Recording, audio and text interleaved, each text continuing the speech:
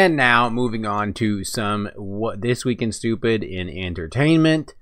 Quincy Jones, a giant of American music, a giant of the kind of softcore jazz industry, has passed away sadly at the age of 91.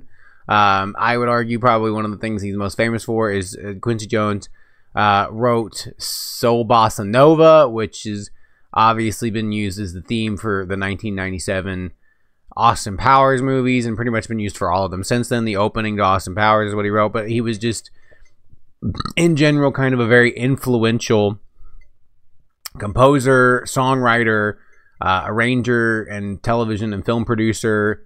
He is one of a true legend. He had 28 Grammy Awards, a Primetime Emmy, a Tony Award, as well as nominations for 7 Academy Awards and 4 Golden Globes. Came to prominence in the 1950s as a jazz arranger and conductor before producing pop hit records for Leslie Gore. He also expanded into pop music. He used to work with Michael Jackson. He worked on The Wiz. He worked with Diana Ross.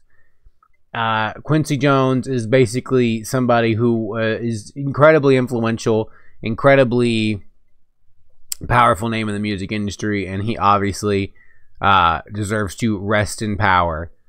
So, R.I.P., you utter legend.